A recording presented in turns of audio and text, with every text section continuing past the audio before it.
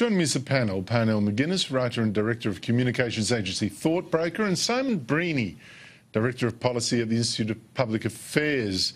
Parnell, it's like Newton's third law of motion, isn't it? For every action there is an equal and opposite reaction.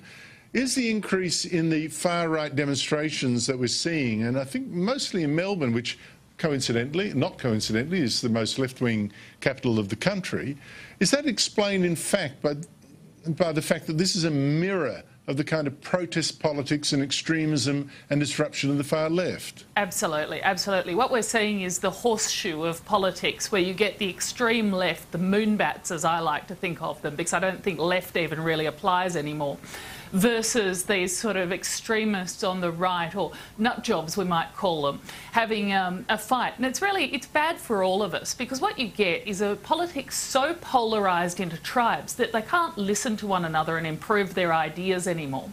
It becomes very dangerous, and what you end up with, of course, is a sensible centre, which I like to think that many of us here are. Everyone thinks sort of the sensible centre.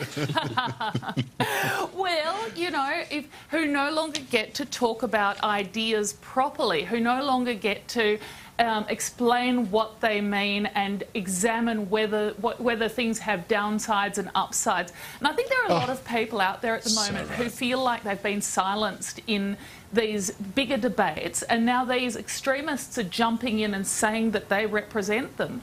And that's a danger for Australia. On that point, have we seen exactly that with the debate, so-called? There hasn't been a debate. It's been a shouting match about global warming just this week. Yeah, well, I mean, this is really interesting too, the methods that you use for communication. So one of the things that Parnell's talking about is this polarisation, and that's certainly true.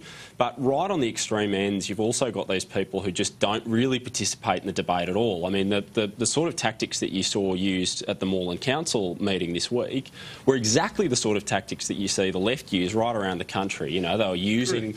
They were using, you know, effectively they were using what's called the heckler's veto, which is this idea that you can stop someone else from speaking, from sharing their ideas by shouting over the top of them. So this is exactly what's going on. This is what the left have been doing now for many years. And they did an Australian Christian lobby meeting in Melbourne, I think it was, about 2 weeks ago. Exactly. But it's not controversial, but this is. Yeah, I find it weird. Parnell, look, I don't know whether we're on the same boat on this one, but in my opinion, and speaking as a non-Christian, I do believe that one of the civilising influence we have had has been Christianity. It tells you to turn the other cheek, treat others as you would have them treat you. But there's been a survey just out. The Ipsos polling firm surveyed more than 17,000 people across 23 countries and asked the question, does religion do more harm in the world than good? Now, most countries, 50-50, but Australians, 63%, two-thirds, thought religion did harm. Sorry. Well, two-thirds say religion does more harm than good. Does that surprise you? It doesn't, because of the religion that's so visible at the moment. I think Australia is becoming increasingly secular, and so when you ask a question like that, Australians think about what the most visible religion is, because they're not living it day to day in their everyday lives. Sure, their kids might go to Catholic schools, but they don't really consider themselves fully blown Catholics in the way that we might have been 20 or even 40 years ago. So the most visible religion in the world is currently doing more harm than good. You have to agree with that statement, and I think that's probably the way Australians have taken it. Well, I think there's been a lot of publicity about what harm they did 30 years ago, but they don't look at what good they're doing now, as in I'm not hospitals sure we're and agreeing civilised... on which the most visible religion is here, Andrew. I think that's cross purposes. Whoops. Yes, I see what you mean. Islam, I'm still talking about the attacks on Christianity. I'm sorry about that. How dull of me. But here's an example of new hatred. Particularly of Christianity, I'll leave Islam. And Oxford College has suspended Christian Union from recruiting, little stand Freshers Week, recruit new students, said, listen, you can't have that because you'll be alienating students from other religions. This is a microaggression because traditionally Christianity has been used as an excuse for homophobia.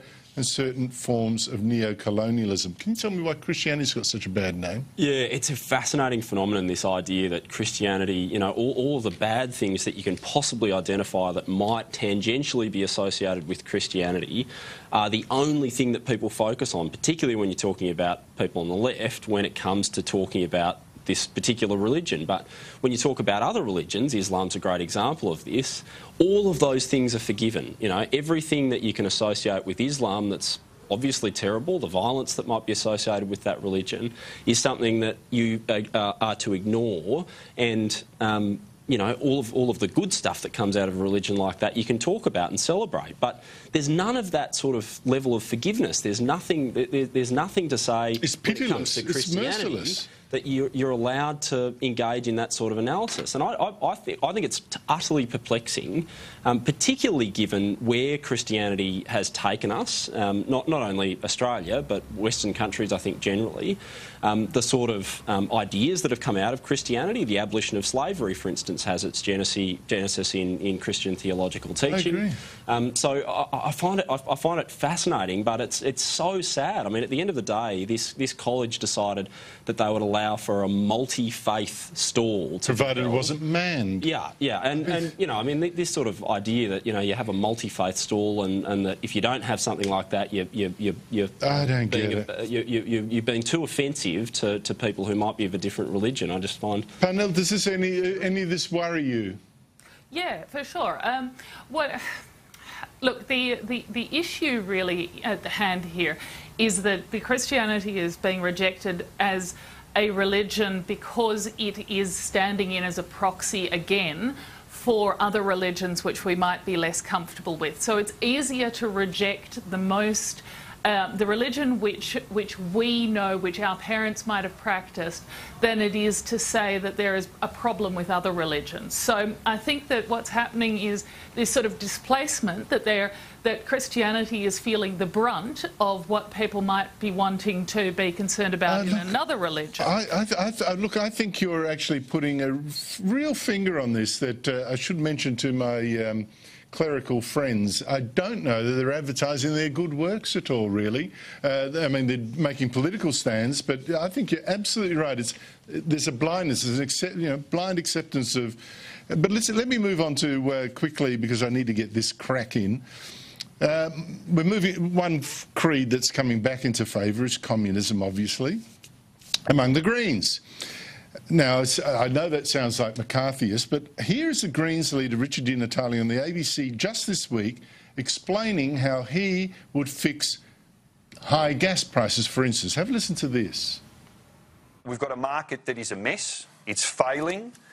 We've got successive governments that have failed to oversee the transition away from fossil fuels to a jobs-rich, renewable energy future, more solar, more wind, battery technology. That is what the future looks like. So governments absolutely need to step in. They can regulate prices. All you need to do is regulate prices without thinking what that then entails down the line. Regulating prices didn't work for Stalin, it didn't work for Mayo. Why would it work for Richard Di Natale? This is such a clever political strategy by people like Richard Di Natale and the Greens, because he talks now in 2017 about the energy market in Australia being a mess. Well, it's true, the energy market is a complete mess, but the reason it's a mess is because of government intervention in the first place. So the sort of policies that have been put up now over many, many years by people like Richard Di Natale have caused the problems that we see now in the energy market, have caused high prices, and now he wants to put a cap on those prices. He wants for more government intervention to add on top of government intervention that's already in place that's caused these Once you regulate prices, you regulate markets, you regulate what people produce, how they produce it, eventually the next step is nationalisation. I mean, exactly right. That is just around the corner. I promise you that will be proposed in the next 5 years. Green over red. Simon Breheny and Parnell McGuinness, I'm sorry I've run way at a time. David Spears is going to be yelling at me because he is next, followed by Paul Murray. But from me, I better get out of here in a hurry. Good night.